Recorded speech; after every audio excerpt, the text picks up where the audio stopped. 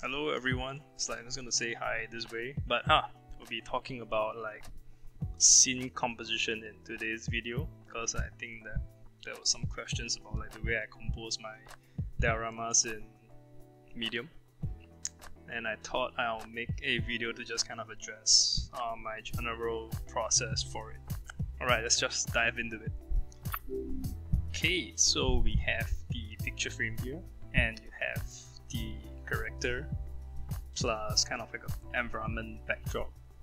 So as people always say, it takes two to tango, right?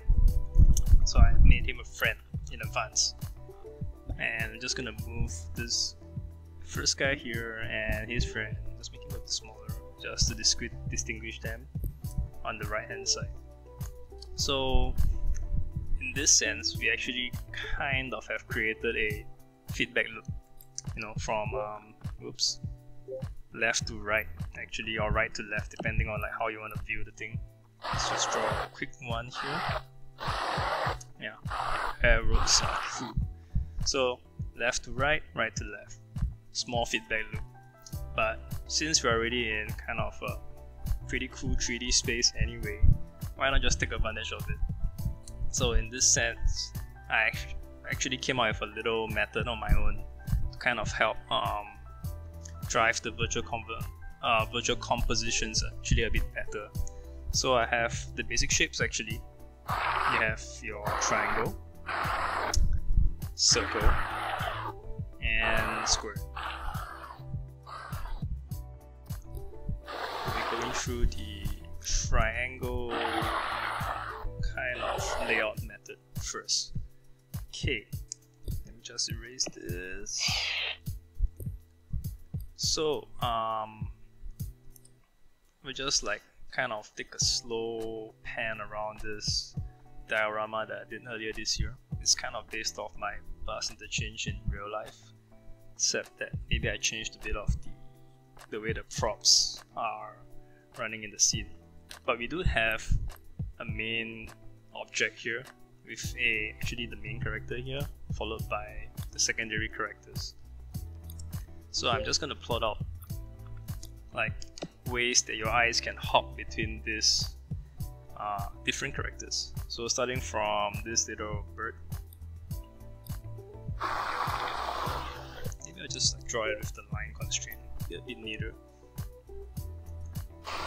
This guy here to here, and you can have him bounce from here to the little bird, and from here, if you take a look down, you can actually bounce the bird's eye view to the cat, just make it a bit more accurate, and from the cat you can actually bounce it back to the guy. So in essence, right, this itself is a little triangle. If you have to look here, see the cat, and you can go up to the cat, look at the guy, and from here the bird can look at the both of them. So this is kind of one way how I kind of think about how the scene might be laid out first and rearrange my characters accordingly. So just to recap, this is the triangle method, but there are many ways to kind of like rearrange them, but I won't be showing it here. But we'll be moving on to the circle in a moment. Okay, so here is the second scene, which is the circular kind of composition stuff that I'm talking about.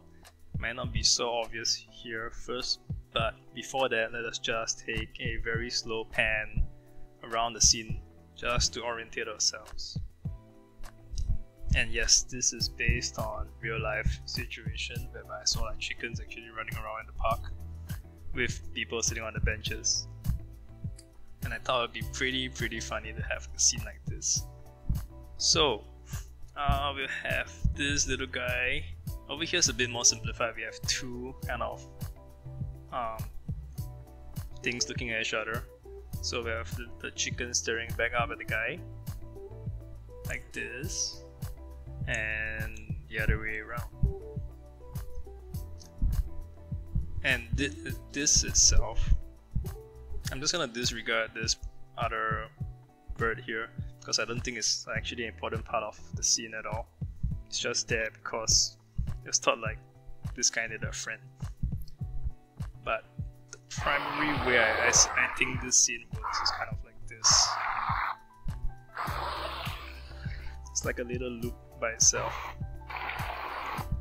Even if you look at it from like the zoomed out point of view, this is how it kind of operates in my opinion. And yeah, that's it. This is really kind of like the circular loop that I perceive. And we'll just move on to the next one in a moment. Okay, so in this third scene, you're probably wondering like, where's the rectangle or square that I was talking about? Because it clearly looks like a triangle here. Yes, that is part of the equation, I personally feel, but in VR, your backdrops are also as important as your kind of supporting characters here. So in the way I look at this thing, I feel like the ship is actually kind of a huge part of the entire scene composition itself. Okay, maybe it's not so much of a square, but a bit more of a rectangle. But if I were to zoom out a bit, you can see like the way I laid it out is like this. This guy, followed by the ship, and these two other characters here in the scene. And within this, I kind of built like a triangle to just have that little feedback loop. So for larger scenes like this, I guess it's actually a better idea to kind of just take a character and just kind of move it around in the scene first and try out like different ways to look through the camera.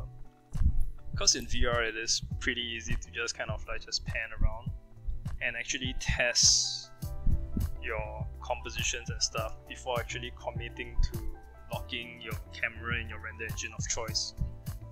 So yeah, I hope this short video gives you a little insight in like how I lay out my scenes, and feel free to reach out to me or let me know if you have further questions on this, and I would like to definitely find out more about like how the rest of my VR friends lay out their scenes. Okay, till the next video, thank you and see you.